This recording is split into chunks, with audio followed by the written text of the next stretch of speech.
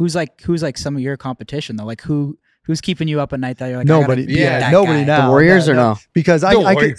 Well, what? What? I said the Warriors. I don't know. No, that basketball. Like, my jump range. But like the other business moguls, like outside of sports. Like, but trying to win. Yo, right? Are you gonna box Jeff or something? Like, what's going on here? Nah, man, nah. No boxing Jeff? No. Bezos?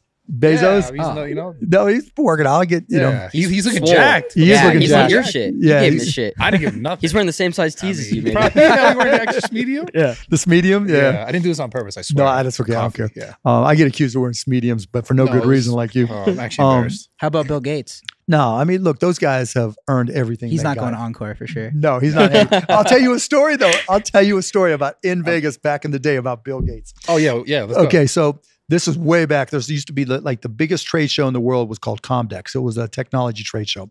And it was like 125,000 people here. And I'd started my company. I was like 26, 27. Literally right along this. And so I just thought I was a badass, right? And so I'm hanging with these girls. And this was right when Microsoft had gone public.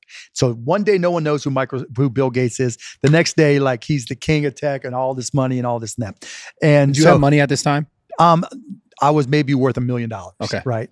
And so I'm buying these girls drinks and doing shots and everything. And they're like, I got to go to the bathroom. Literally, I think for real.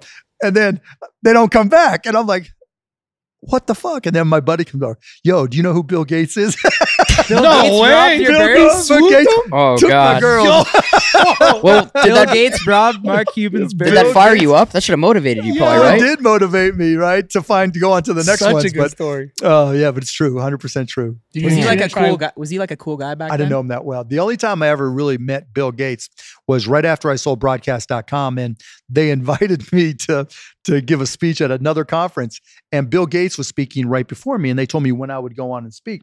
And I'm like, the only reason I'm doing this is because Bill Gates is talking right before me. And they're like, okay, whatever. So I get on there and I said, you know what? I'm excited to tell you I sold my company. And finally, after all these years, Bill Gates is my opening act. Oh, he got so pissed. And I've never talked to him since. Holy shit. To this day. Not to this day. Wow. Not that I've had any reason to talk to him. Beef in the tech world, Some though. beef, man. Yeah. But that's online somewhere, me saying that. So it was